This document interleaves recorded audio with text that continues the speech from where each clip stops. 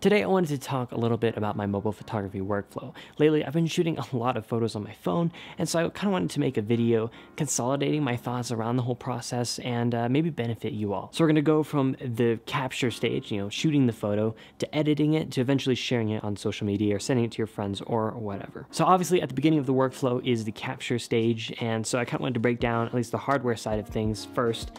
So right now I'm shooting on the iPhone XS. It's a great camera, but if you're shooting on iPhone 10, iPhone 8, something older, an Android phone, whatever, most of these tips should probably apply to the phone that you have, so don't worry about that. But right now I am shooting on the iPhone XS. And then as far as accessories go, I do have the Moment case on it, and I attach typically the Moment anamorphic, but I've also been enjoying the Moment 58mm, and I have a video coming on those lenses very, very soon. But yeah, right now I've got the iPhone XS with some Moment lenses. So then as far as software goes for capturing these photos, I'm using an app called Halide. I made a video about using Halide on the iPhone XS. I think it was probably the last video on this channel, so definitely go check that out. Card should pop up here if I don't forget, which, let's be honest, I probably did. But anyway, yeah, I've been using Halide. Now, Halide did sponsor that last video, but I've been a fan of the Halide app for a very, very long time, way before they ever sponsored me. So I highly recommend it. And it's just a really good app. I really love it for its design and functionality. It just feels like, the design feels like a very tactile experience. It feels like you're using an actual physical DSLR, but it's on a screen. So I just love the design and so much of it, and I use it literally all the time. I'm opening the app 5 times a day, probably shooting photos all day long. So highly recommend that app. So if you're on Android, unfortunately Halide is not available for your phone, but there are plenty of other manual camera apps on Android that you can definitely use to capture these images. Right now we're not really focusing on the capturing stage so much as the overall workflow, the editing, the exporting, all that. So that's not really a focus right now, but just use the camera app of your choice. But if you're on an iPhone, I highly recommend checking out Halide. All right, so after we've captured these images, let's move on to the more processing side of things for this workflow. So as far as my editing process goes, it's kind of a 2-step process. So first I'll open up the raw file inside of Lightroom and do my basic adjustments, bringing up shadows, lowering highlights, adjusting contrast, things like that.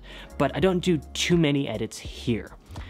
I'll export the image and then I'll open it up in VSCO and apply some sort of filter. I really enjoy the way the VSCO filters work, and however, when you open a raw image in VSCO, I don't really like the way they lift shadows and things like that. So I try to just adjust and bring things to kind of a neutral level and then apply the filters. So it's kind of this 2-step process.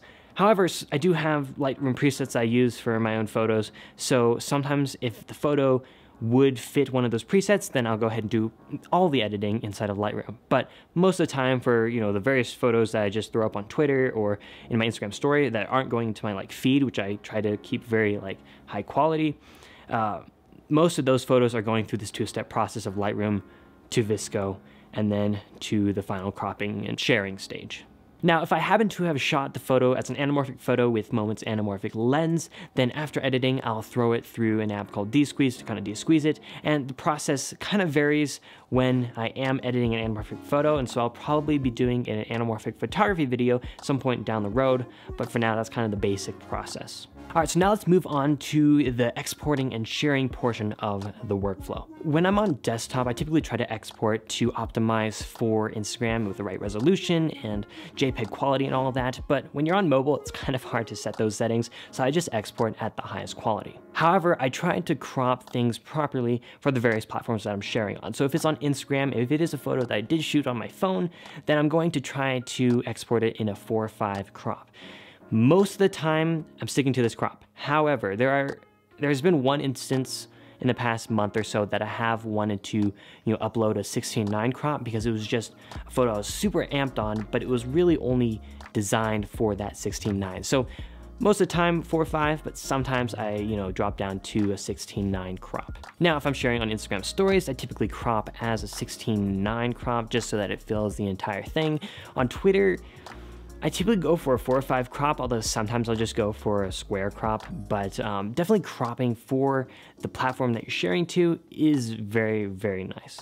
But yeah, that's pretty much my workflow, from capturing the photos to editing them to finally sharing them and posting them on various social medias. So I hope you found this video helpful. Hope you found some useful workflow tips that you can apply to your own workflow.